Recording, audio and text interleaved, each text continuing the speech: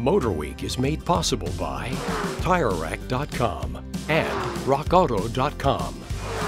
Into the rapidly growing subcompact utilities segment comes the 2020 Hyundai Venue. The brand family resemblance is clear, but with slightly more compact dimensions than the Kona and more rugged looking than rivals like the Nissan Kicks. Hyundai's all-new entry-level SUV is clearly a 5-door urban runabout, so front drive only. Powering this tiny Hyundai is a tiny 1.6-liter i4 rated at only 121 horsepower.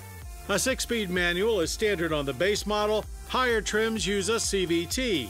The combination proved up to the task during our drive from Miami to Key West. The suspension setup is what you'd expect at this price level.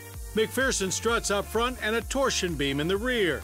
The ride naturally isn't as plush as more well-equipped models, but comfortable for a daily commuter. This subcompact crossover maneuvers really well, and it's easy to park. So the Venue doesn't have all-wheel drive, but it does have a 3-mode traction control system, which offers normal, sport, and snow mode. Once in snow mode, getting the Venue to move from a stop to a start is pretty easy. As with most direct rivals, interior space seems narrow and Venue cargo space is less than the Kicks.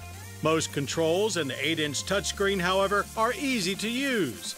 Apple CarPlay and Android Auto are standard. The Venue includes features grander than its size suggests, like emergency braking, lane keeping assist, and blind spot collision warning. With cars disappearing and SUV prices climbing, the 2020 Hyundai Venue is proof affordable, efficient, and capable daily transportation is still available. On sale now, the price starts at just over $17,000.